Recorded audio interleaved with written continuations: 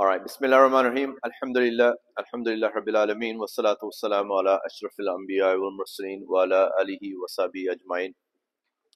Rabbi shrah li sadri wa yassir li amri wahlul 'uqdatam min lisani yafqahu qawli. This must be the 5th or the 6th session. And today is about the problem of evil. So it's quite an interesting topic. I just want you to listen to this for a moment. Suppose what Asghar believed in as he died, in spite of your protestations, suppose it's all true, and you walk up to the pearly gates and you are confronted by God. What will Stephen Fry say to him, her, or it? I will basically, what's known as the Odyssey, I think. I'll say, bone cancer in children? What's that about? How dare you? How dare you create a world in which there is such misery that is not our fault? It's not right. It's utterly, utterly evil. Why should I respect a capricious, mean-minded, stupid God who creates a world which is so full of injustice and pain? That's what I would say. And you think you're going to get in on No, that? but I wouldn't want to. I wouldn't want to get in on his terms. They're wrong. Now, if I died and it was Pluto, Hades, and if it was the 12 Greek gods, then I would have more truck with it, because the Greeks they didn't pretend not to be human in their appetites and in their capriciousness and in their unreasonableness. They didn't present themselves as being all-seeing, all-wise, all-kind, all-beneficent. Because the God who created this universe, if it was created by God, is quite clearly a maniac, utter maniac, totally selfish, totally. We have to spend our life on our knees thanking him?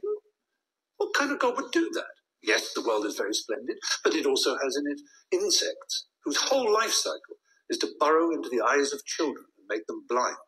They eat outwards from the eyes. Why? Why did you do that to us? You could easily have made a creation in which that didn't exist. It is simply not acceptable. So, atheism is not just about not believing there's a God, but on the assumption that there is one. What kind of God is he? It's perfectly apparent. He is monstrous, utterly monstrous, and deserves no respect whatsoever.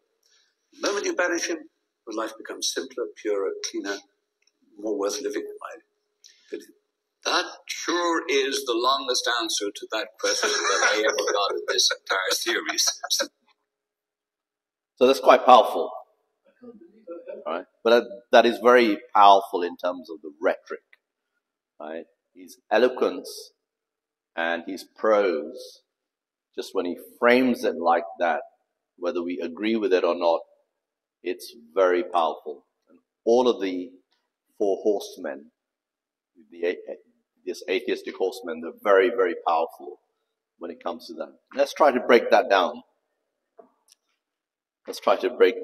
So it's quite emotionally charged. So he says that, what would you do when you meet God? All right. He says that I wouldn't want to meet him on those terms. All right? So there's an element of arrogance there.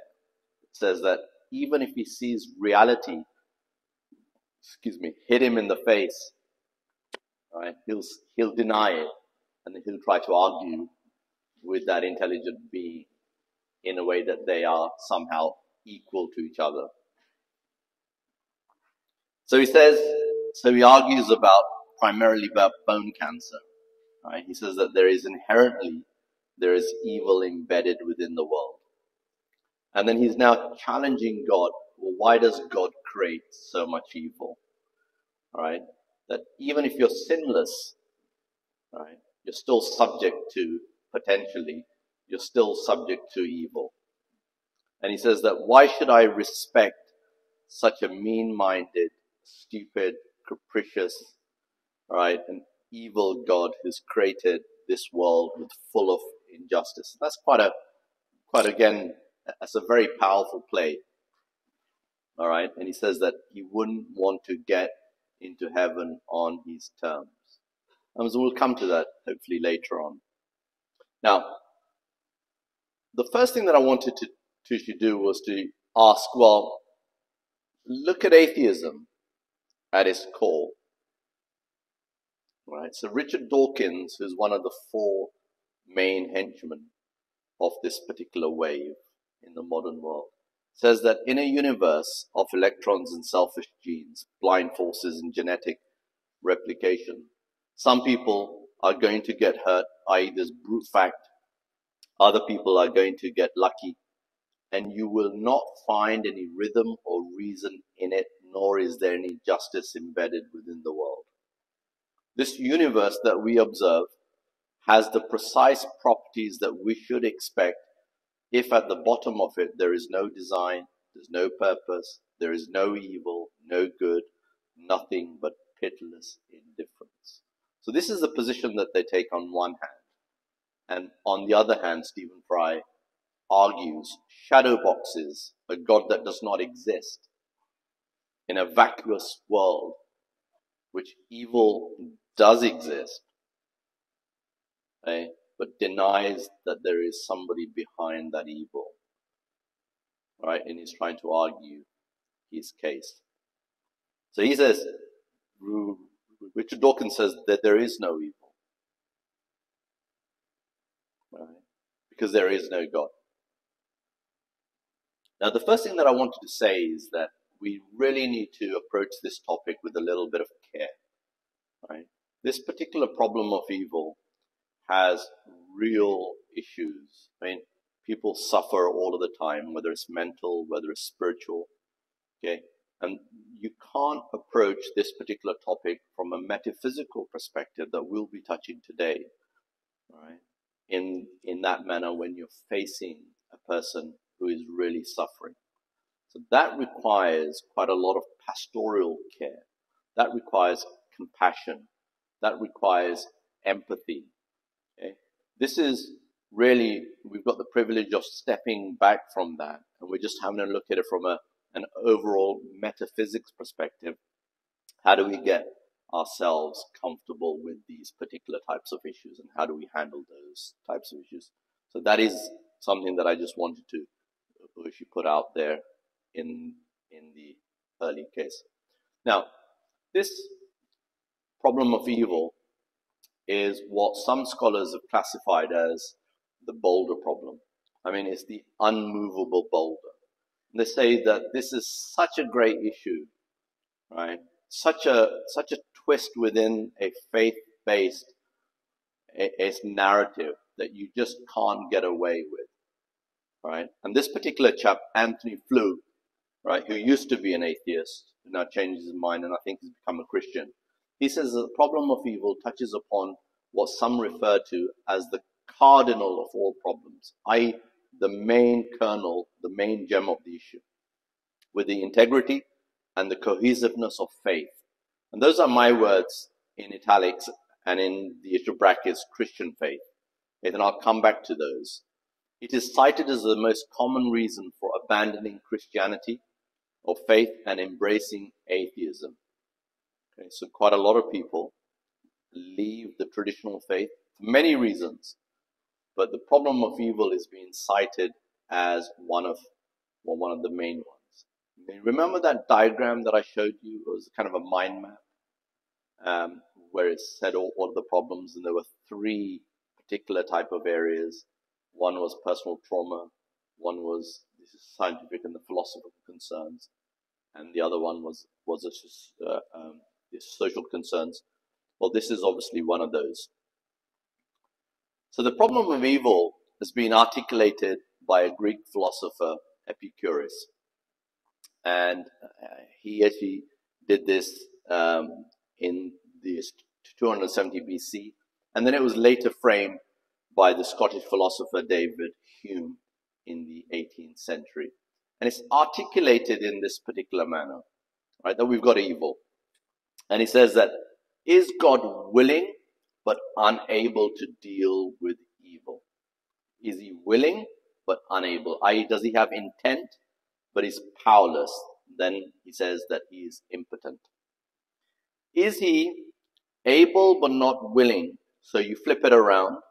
Is he able but not willing? I.e., he has the power, he has the capability, all right, he has the knowledge, but he's not willing.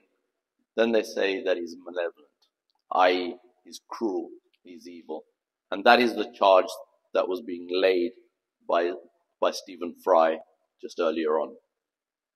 And then it says, is he both able or is capable, and is he willing? If that is the case, then well, where does evil come from? Where does evil come from? Is he neither able nor willing, then why call him a God? But one of the important things is that if you remove God from the equation entirely, then you've got to still ask yourself, well, evil still exists. How do you deal with evil in a vacuous environment? Without any grounding, without any metaphysics. Take away God, remove him, banish him. Do ever what you want, chain him, kill him, right? Call him names. Evil still runs rampage and wild. How do you deal with that? So even if you concede on their merits, which has no merits in the first place, but if you concede right at the early stage, how do you deal with these issues? Evil exists. So there are two problems. One is known as the logical problem, and it argues from that particular position. It says that the existence of evil is logically incompatible with the existence of an all-powerful, all-knowing, and an all-good God. Right? So it asserts that logically, evil should not exist if such a God exists. That is the logical problem of evil. Now, there are three types of evil. There are three types, broad categories of evil. Okay. One is moral, the other one is natural, and the third one is systematic. Moral ones are the ones that we are capable as human beings who have free will, we're able to articulate in that space the kind of decisions and the choices that we make. Natural is what it says on the tin: earthquakes, hurricanes, floods, tsunamis, all of those types of things. And the systematic one is just the natural process of what some people term the evolutionary aspects. The second problem is known as the evidential problem. It's very similar to the logical problem, but it's slightly different. And that's posed in this way, is that it questions whether the existence of evil makes the existence of an all-loving and all-powerful God improbable. So it comes with it in a slightly different way. So there's a logical aspect to it. It says that the compatibility between having evil and a God which is all-loving, those two things are incompatible, and it becomes illogical. But this comes at it at a slightly different way. It's more emotive, to very similar to what Stephen Fry was saying.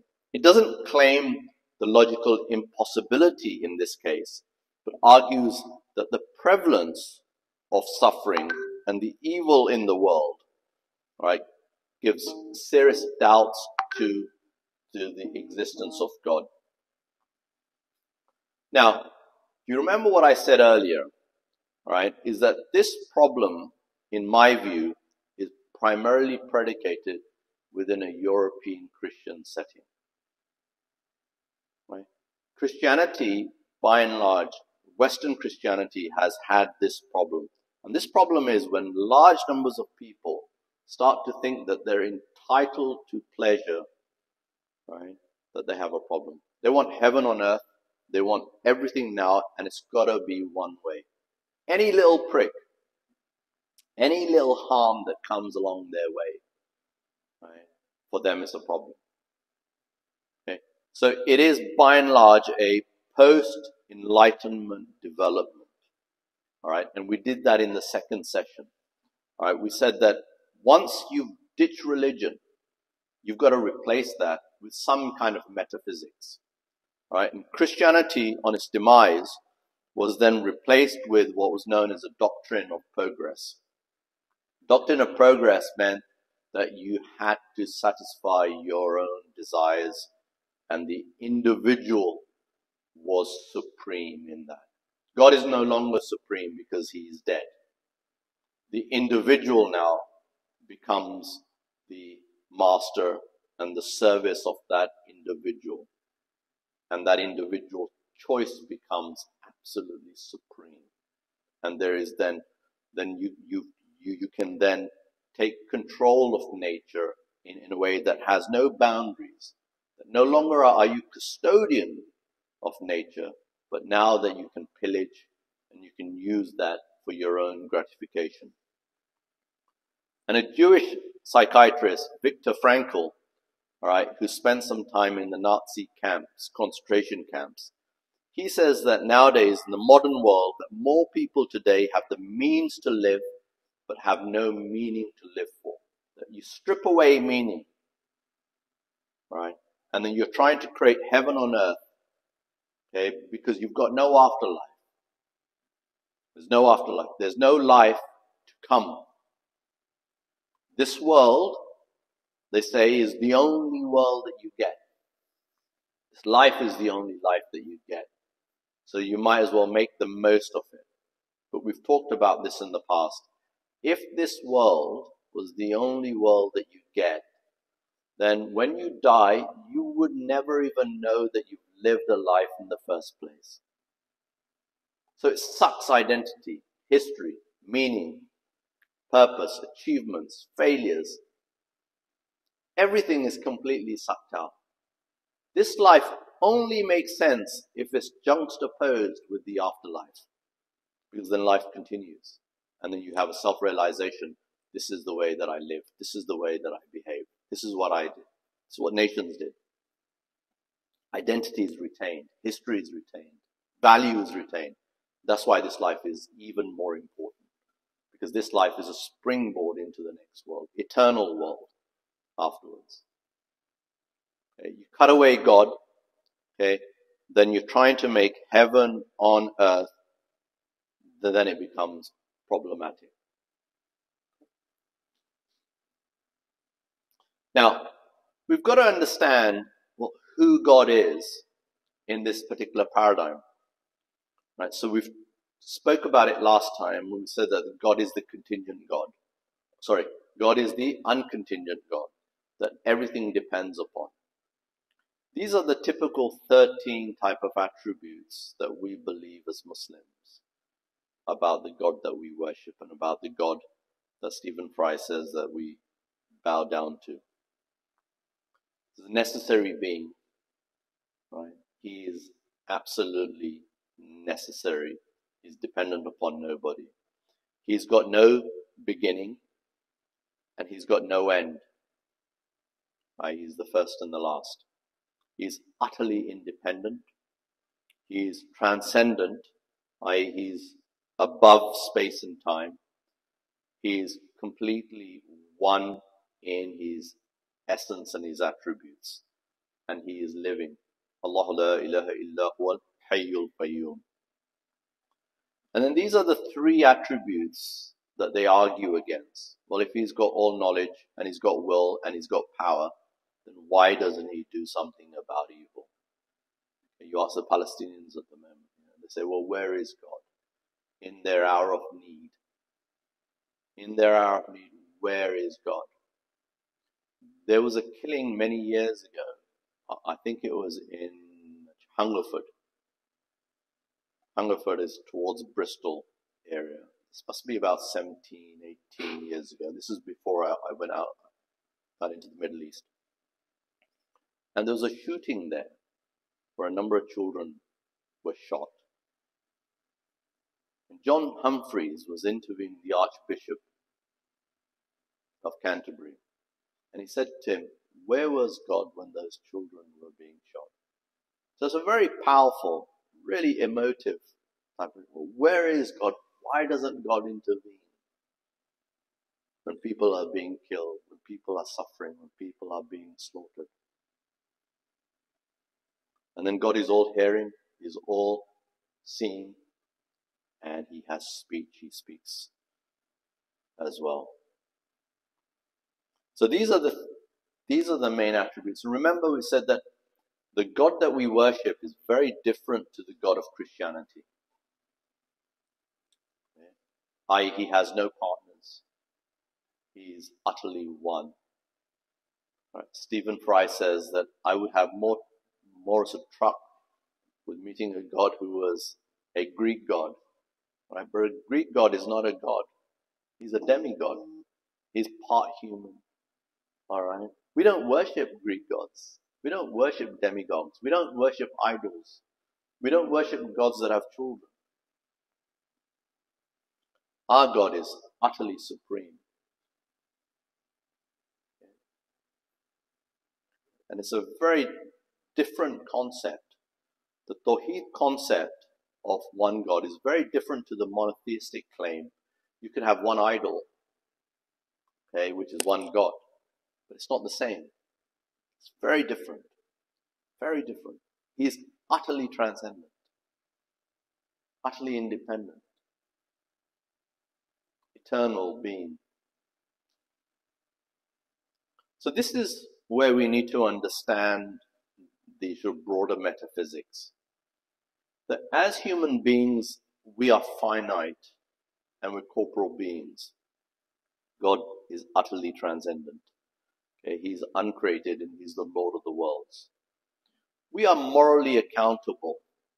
God is not morally accountable. So when you throw words like, He's cruel, He's evil, those do not apply to a being who's outside space and time. Those are our terms. All right? We are being judged. We are being held to account. Not God. It's a really important point. God is supreme. He's sovereign. Okay? You can obviously question. People do question and they have doubts. That's fine. There's no issues. Doubts, and that's just part and parcel of the maturing process. All right? And that is an important part of that particular process as well. Okay? But we are flawed. We can make good decisions and we can make some very bad choices. He has maximal perfection. His knowledge, His wisdom, and His will are perfect. We have a finite mind. We've got no idea what's going to happen tomorrow. We've got no idea what's going to happen to us in the future. Absolutely no idea. Right? God knows everything. He knows the past, the present, and the future as though that it's already happened. And there's a quote from the Bible which I thought was really good. That which is what already has been. And that which will be has already been. For God, He doesn't have to wait for the time to pass us and then think about things and say, well, someone's going to go to heaven, someone's going to do this, someone's going to be able to do this.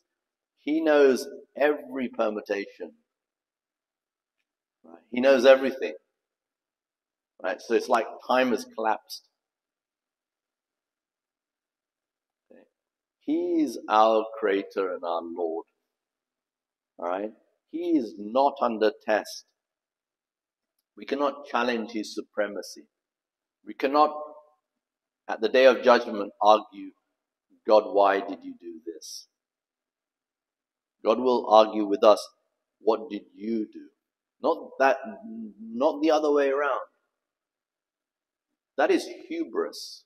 There is an element of arrogance there that you can talk to His Majesty in that way when all of the veils will be lifted and reality will be seen in its purest form. Right? And there needs to be a recognition at that point that if somebody has made a mistake, all right, I'll come back to that point. There are these particular hadiths that really point to that. If someone has made a mistake, they recognize that they made a mistake. You say, I'm sorry. I'm at fault. Oh Lord, forgive me. That would be a much better position. Not to say that I will stand firm and I will hold God to account. Well, good luck on you. So we're being tested. And that's a very, very important point. Now, when I said that this problem of evil is nestled within a European Christian mindset, if you have a look at the Christian worldview of why we're on this earth, It's very different to the Islamic metaphysics. Completely different.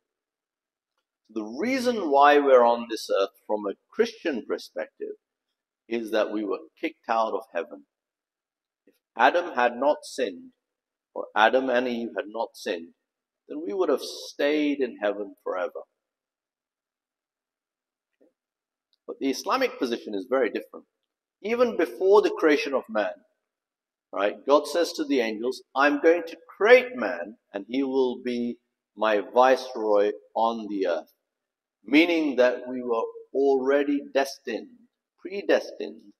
to be on the earth. But it was just about the timing. Right? And Christ, from a Christian perspective, has come to backfill that original sin. Okay? That Adam and Eve ate from the tree of knowledge. They committed a sin that was so huge, so humongous, that God didn't have the capacity to actually forgive. He had to sacrifice blood. He had to sacrifice his own son in order to redeem that particular original sin. Not all Christians believe in that, but some do. From an Islamic perspective, okay, that, in my view in particular, I don't deem it as a sin at all.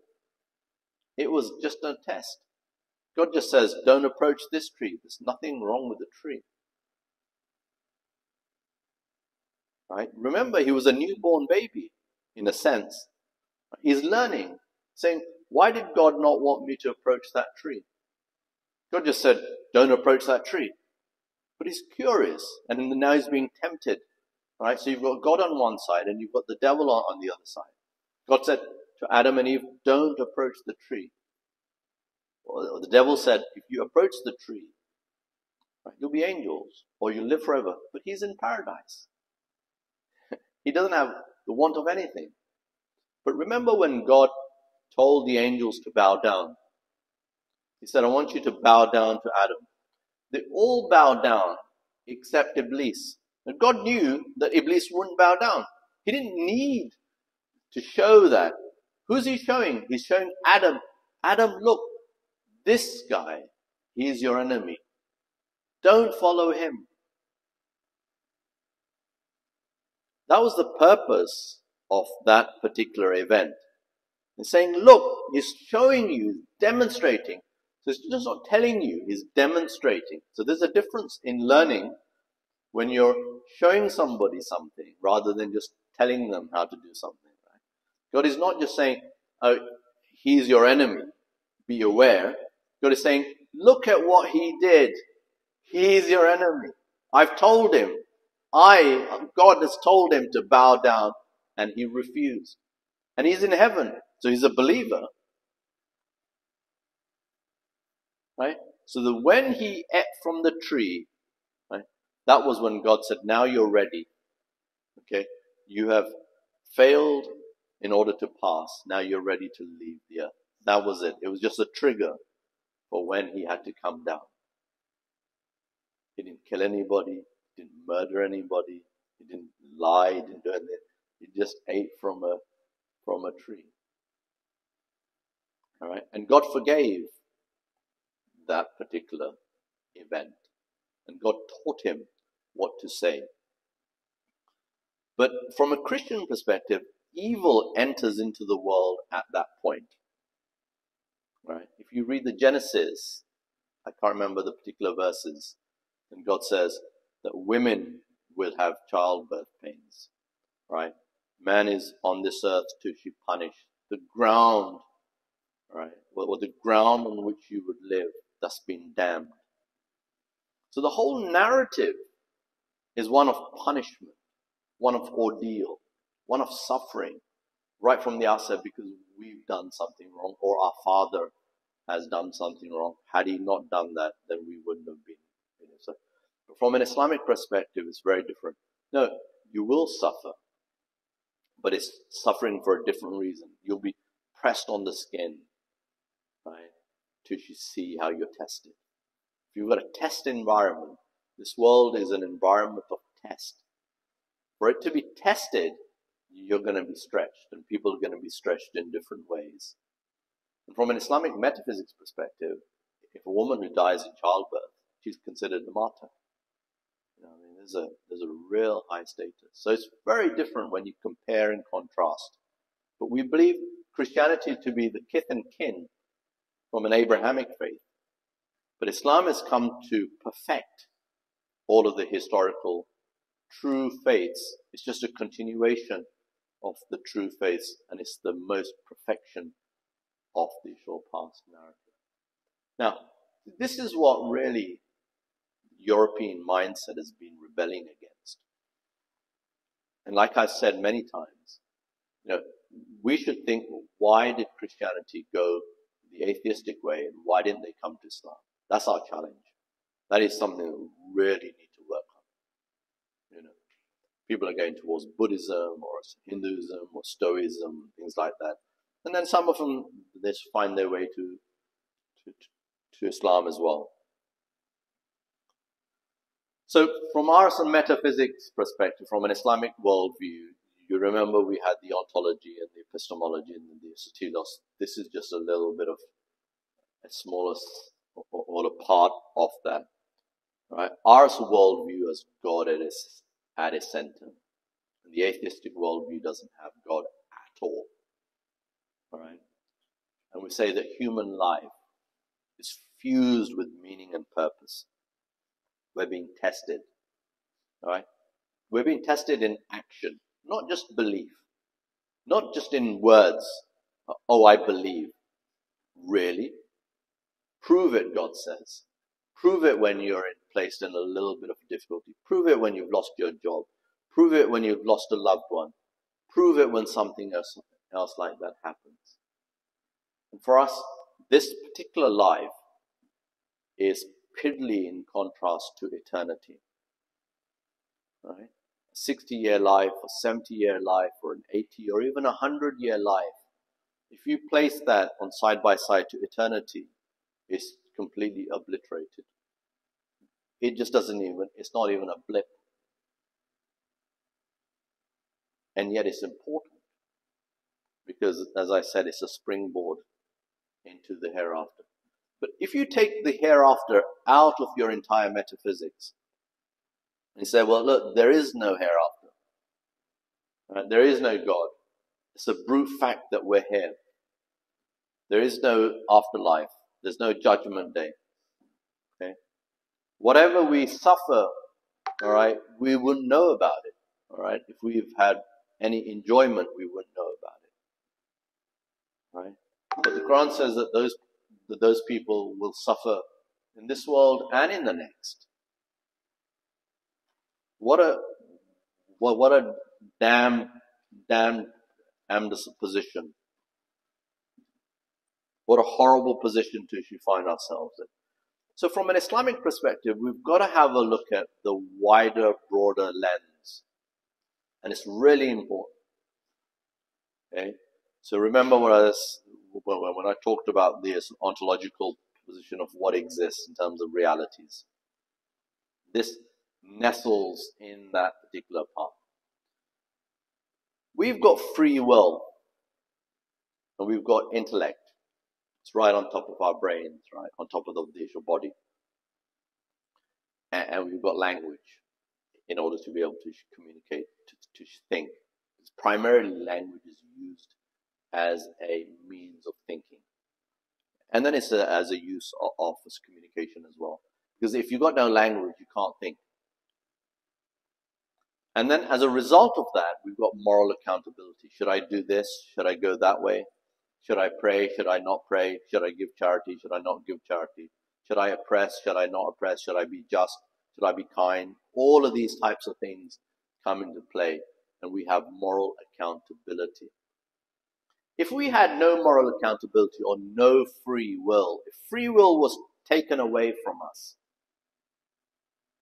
all right, and then all that we did was to mow the lawn every single day, right? You know, you get up in the morning and you mow the lawn and then you go to sleep, right? Life would not be life. Free will is precisely there. When it's there, it's got to be nestled in problems, pleasures, evil, good, the interplay of all of these particular aspects. So life in that sense is dotted in the Quran everywhere. Life is a test. And you will suffer as part of that test. It doesn't shy away from it. It says you will suffer. You will be tested. And those that are tested the most are often those that God loves the most. And the prophets are the ones who have been tested the most. Because they're completely sinless as well. Completely sinless. And the third pillar, which is really important, is the afterlife. Right? So all of that taken together gives you a much broader and a wider perspective. Take away God, the afterlife collapses. And then it's just a vicious, dark place to be. Well, why am I suffering? What's the purpose of me suffering? What's going on with the Palestinians? Why are they suffering? You've got to look at things from a wider lens and a deeper perspective.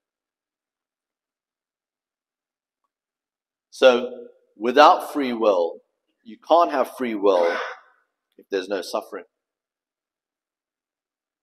Okay? You can't have a test without suffering or the interplay of good and bad. And that wider purpose has got to be nestled both within this world and in the afterlife as an outcome of the test. Because then you can't go to heaven or to hell directly. So often people say, well, why weren't we kept in heaven right at the beginning? Well, what have you done to deserve heaven or hell? Nothing. Why should you go to heaven? At the outset. So God has created you so that you know Him. And then He says, I want you to believe in me and I want you to do good deeds. You don't deserve to go into heaven directly. There's no purpose of that. Right? Atheists say the view of God is incoherent, it's absurd. Like I said, that if we were to concede their terms, right, that there is no God, what do you do with evil? What do you do with that child who died of bone cancer? What would you say if someone died early? Someone died at the age of 15 or someone died at the age of 70 in a godless world. For that person, it makes no difference. It makes no difference if he was Julius Caesar or if he was a normal person. It makes absolutely no difference. It makes no difference if it was killed by bone cancer or by hurricane or by a tsunami. It makes no difference. And people say, poor chap had a short life. Right? All of those kind of terms that we use, we just don't know. Right? That's completely vacuous. Right? Islamic metaphysics is always on the front foot. Always on the front foot. You just need to know how to articulate those types of positions. Atheistic narrative is vacuous in that sense. They have points of contention which are important to answer. Don't get me wrong. Okay, but when you peel over it and you start to create a wider narrative that Islamic metaphysics gives you, then it really does. It's a very powerful tool. God tests those whom He loves the most. God tests the prophets the most. One of the really, sad, troubling stories is about the story of Ibrahim and Ismail alayhi salatu wasalam. It is really heart-rending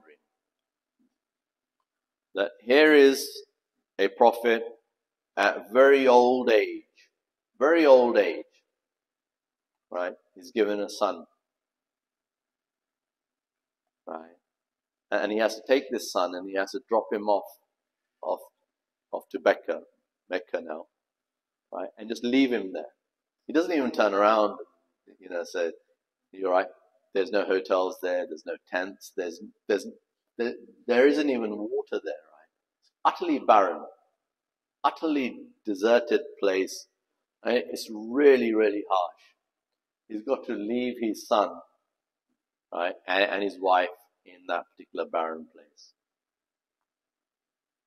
And when he goes back to visit him, God says that I want you and your son to lay the foundations of the Kaaba, so that they build the Kaaba.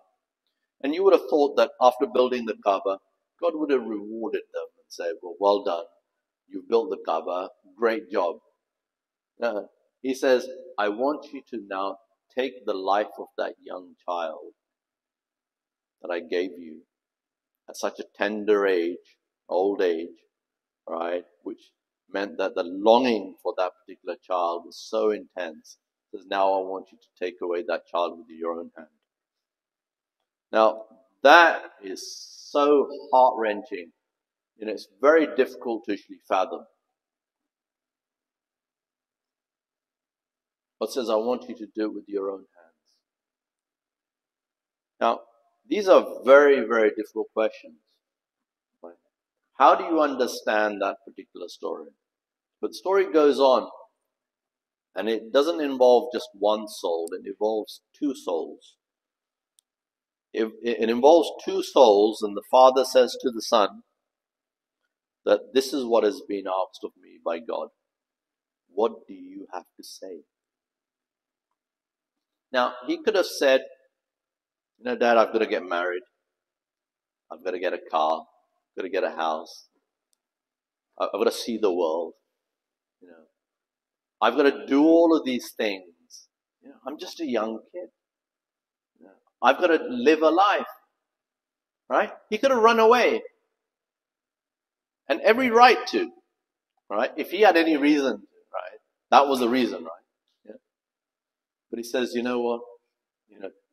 Do what you have to do and you will find me patient. Both of these souls harbor supreme souls, that they're prophetic souls. Meaning that we belong to God. We are His, at His disposal. Right? And they are willing, when God says to Ibrahim, submit, and he said, I have submitted. That is submission. Islam means to submit. To what? To whom? For what purpose? And they showed us what it means to submit in ways that we could never imagine. And the very story is told that you shouldn't kill your children. That is the underlying reason for that particular narrative to be displayed, that you should not kill your children.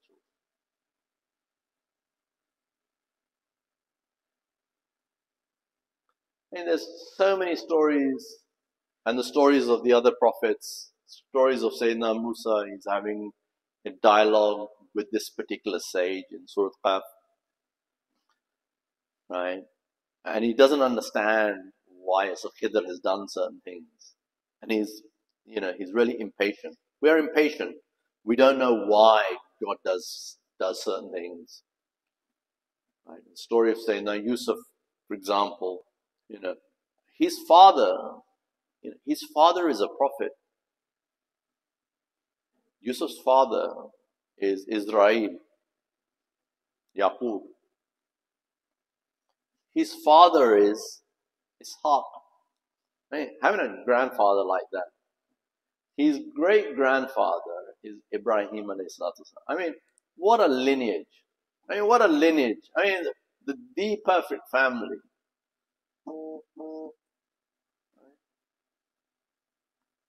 That's Sayyidina Ibrahim's grandson, and those people who've been to Khalil in Palestine. Sayyidina Ibrahim alayhi salatu wasalam is buried next to his wife Sarah. Right? And then his son is buried next to him with his wife. and then Yaqub alayhi salatu wasalam is buried, and then Sayyidina Yusuf is buried in that same mosque.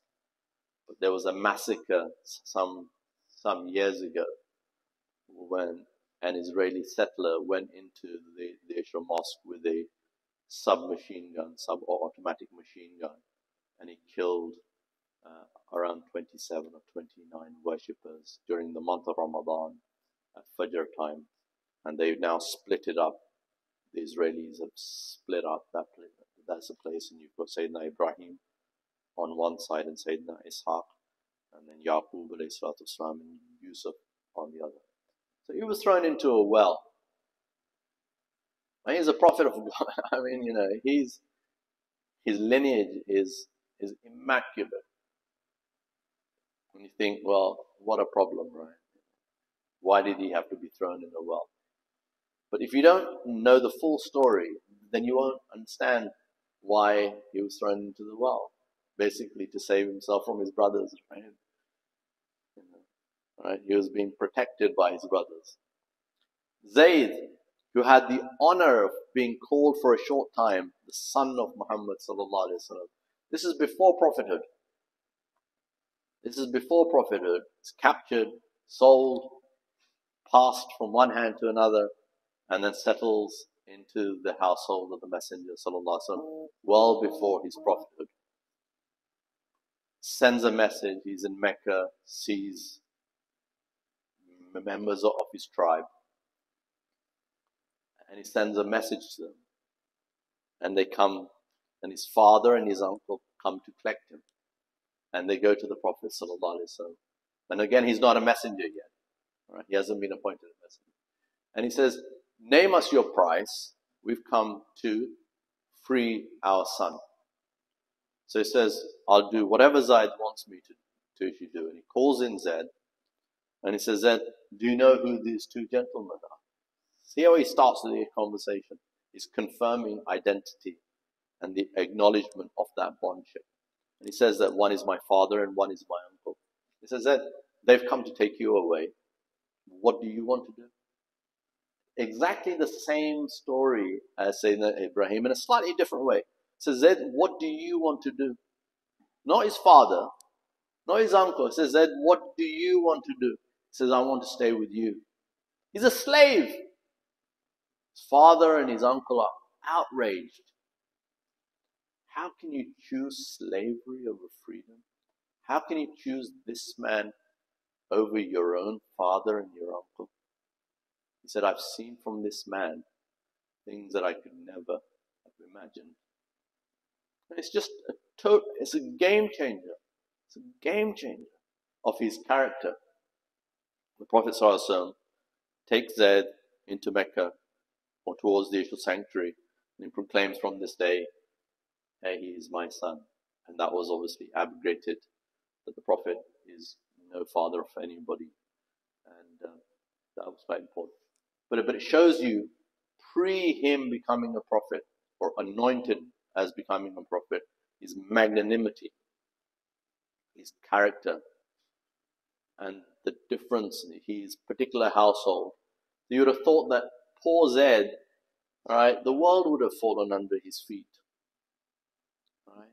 But he was then taken into the household of the Messenger's house. I mean, what a privilege, what an honor, what a standing, just absolutely amazing.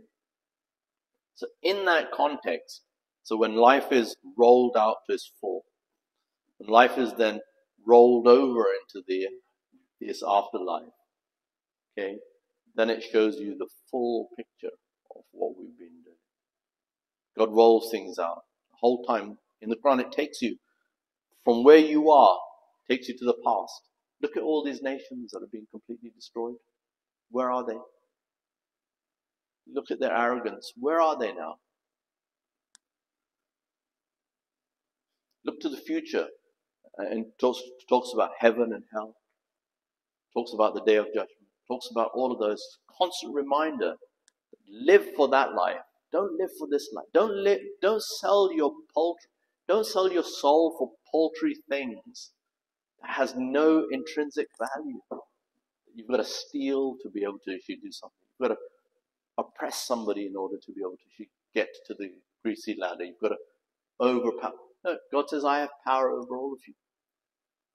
And you will meet me one day. Beware of that day. Beware of that day. Going back to the likes of Stephen Fry and all of those, there is a hadith Qudsi that a man who had led a beautiful life, I mean, of luxury, of whatever, right, ease.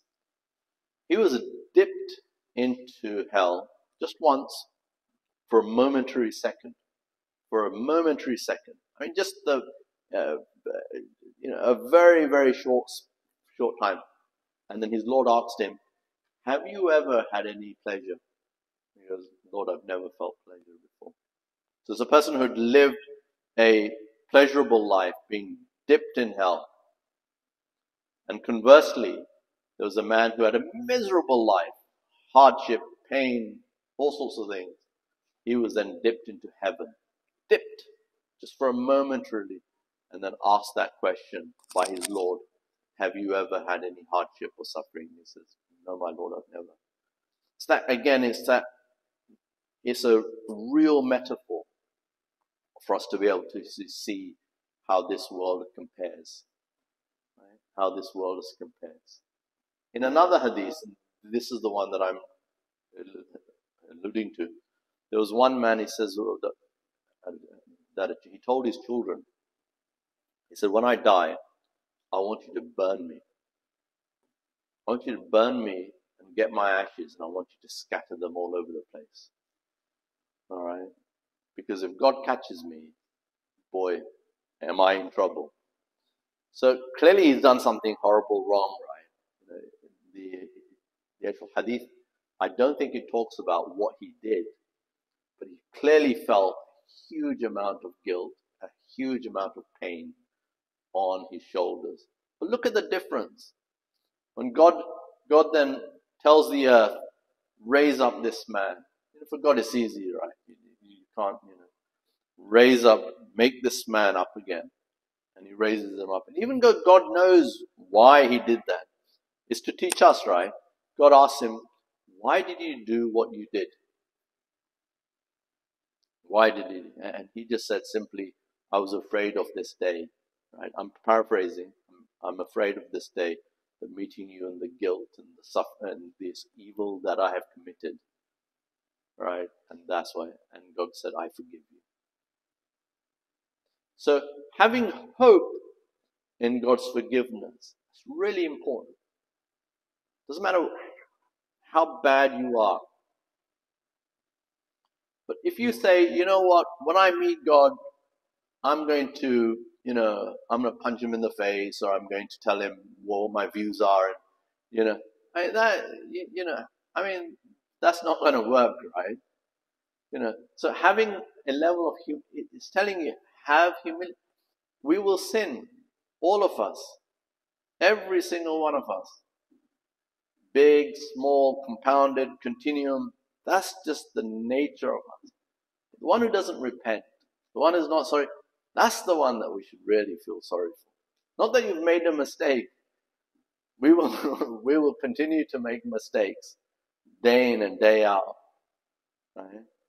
But to feel at least ashamed that we've made a mistake, and knowing that our Lord might look down upon us in a way. And that's important.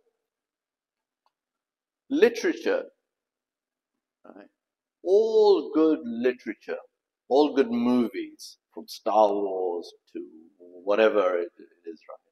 All of the great literature from Shakespeare, all of them, they play on the interplay of the opposites, and in particular suffering and evil, and the way that people are able to get out of it or not get out of it all of the time.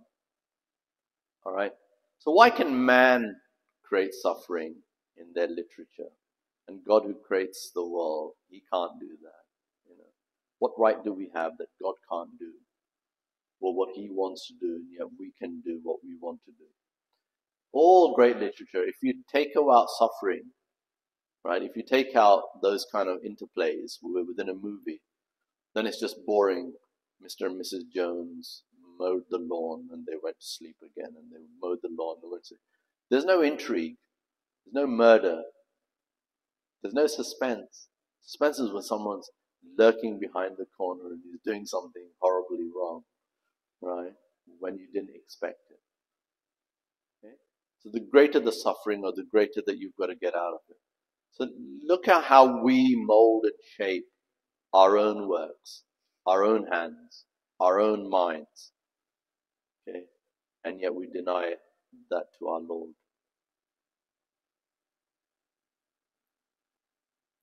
So a believer who suffers in this world knows eternity in paradise, and he knows that God is all loving and is merciful, and there's an element of solace, patience, purpose. All is well with the believers.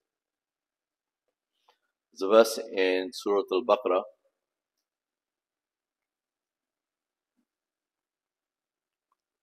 that it says that we will certainly try you with something of fear and hunger and the loss of property and the lives and the fruits. But give those good news to the patient. Right? It doesn't mean that we don't struggle, we don't strive to get out of that suffering. Right? It's not that you say that we're just patient in our adversity. Right? Who then, when misfortune befalls them, says, "Inna lillahi wa inna ilayhi raji'un." They are those upon whom are blessings and mercy. So there are two rewards. There's a blessing and mercy from their Lord, and they are the followers on the right path. And just have a look at what's going on now at the moment in terms of the situation in Palestine. That's the ultimate loss of virtually everything. Okay.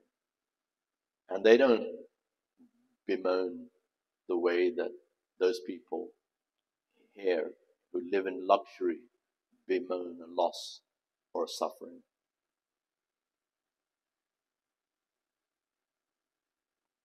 They call out to their Lord and they cry and they do all of those things.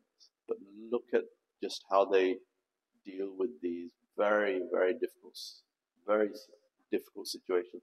There's a different mindset at play. So I'll stop there, and I'll take any questions and if there's any comments. And I hope that's been helpful.